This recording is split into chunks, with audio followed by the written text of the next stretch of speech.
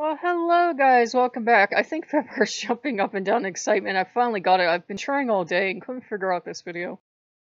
And the sermon yesterday was about sharing the joy that you find around you, stopping, which I'm still getting. I'm getting like, stop, absolutely stop, and finding the joy around you, truly embracing it, and then sharing it with other people. And the most joyful thing I've been doing is, I worked with Vepar last night, and I work with them today.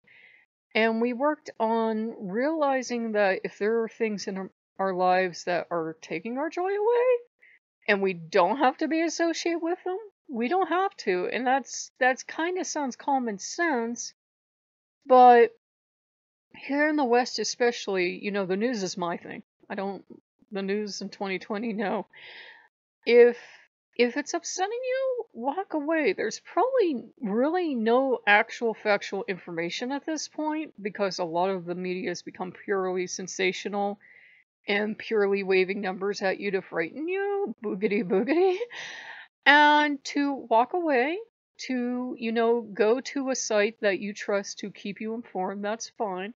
But you don't have to consume it in gobs. It used to be that the news was so bland, tepid, and boring, you could have it on all day and it was just boring as toast, right? Well, now even the stations that were like that back in my day have people on that scream into the microphone like they're running some kind of shock jock radio show. And it's like, why? You're acting immature. I've been watching this one channel and I won't watch it anymore.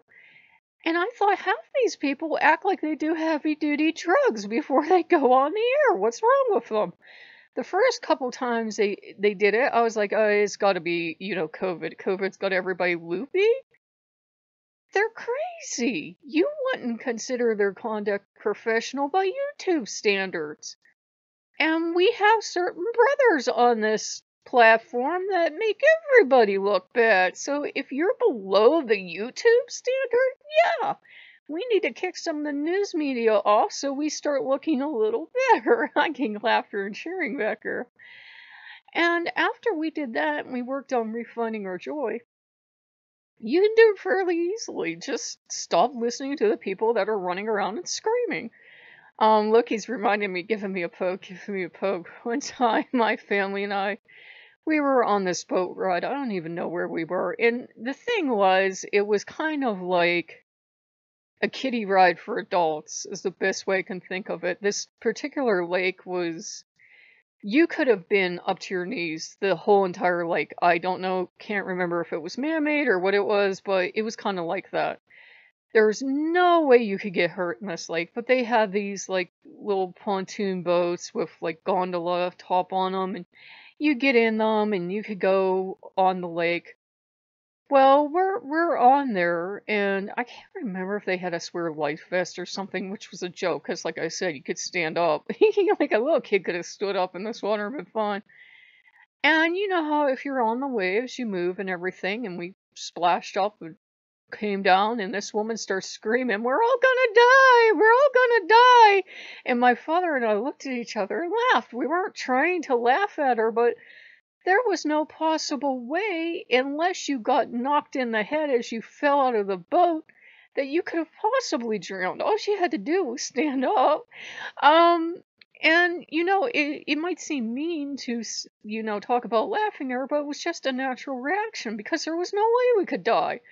I guess if the boat flipped over and exploded and caught on fire, but that was highly unlikely. We couldn't drown, it wasn't deep enough. It like came up to your knees, if that. So, she could have sat up and been fine, let alone stand up. And the thing was, she was focused on her fear. She was afraid of the water. She was terrified of the water to the point where water that was really of no danger to her, as long as she sat up or didn't bang her head on the way out of the boat, should have been fine. But she was so focused on that fear, she couldn't see it, Everybody else is enjoying it and kind of giggling because, the skipper is doing all these kind of crazy donuts and everything because you were totally safe. And he was saying, if any of you ever get behind the wheel, I don't want you doing this on actual open water, but this is fun, woo! And he, going all these, she didn't like it. But it was a great amount of fun, you know.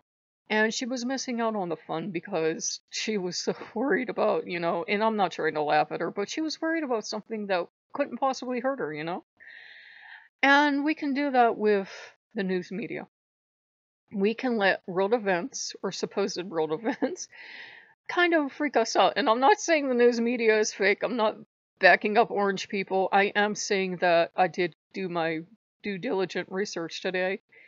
And the impulse today is to frighten you into viewing. Long story short. And so fact checking is kind of sort of done, but not always. It's honestly about the quality of having your local gossip hotline call you and give you the news. It's honestly at that quality, if that. And everybody speculates and nobody has all the facts. And, I'm sure if you've ever heard a rumor about yourself and thought, how the hell did that one start? You know about how factual a lot of the news media is today. But, we're working on finding our joy and not focusing on the things that frighten us. Like that poor woman that was focused on something that couldn't have even happened to her. She was certain it was going to happen because she was so terrified of water. You shouldn't have somebody that's hydrophobic get on a boat in the first place, so whoever did that to her is rather mean.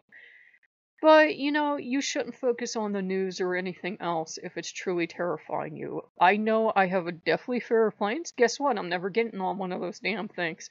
I don't care if there's a zombie apocalypse. I'm not getting on one of those damn things. Problem solved. I'm not getting on one. Anything else, if you're afraid of something and you can reasonably avoid it, do it. Great. I'm not going on world travel. One, I don't have the money, but two, yeah, kind of with everything that's going on in the world, I'm not doing it. Problem solved. So, usually it's a common sense thing, and it's really not limiting you. I have never once been limited on the fact that I won't get on a plane, I promise you. I've never missed out on anything. I've never not gone anywhere. It's just one of those things I have, where this lady really wouldn't have missed out on anything if she wouldn't have gone on the water, because she was absolutely miserable. And so too, if you need to cut down or eliminate your media or change your news source, you're not going to miss anything there either. We all have different fears. Maybe you have relationship fears, or maybe you have other, things that you're afraid of. Work with the gods on it. Maybe you don't want to work with Vepar, work with Loki on it. Loki's very good at dealing with fear too. And I'm getting, yeah, back here. So, we wanted to bring you something more uplifted, and I couldn't figure out what was going wrong today. And I have told you guys before, and I forget my own advice. I should never, ever, ever watch the news before I try to make a video. So, if you guys like what you see, like, comment, subscribe, and we'll see you later. Bye-bye.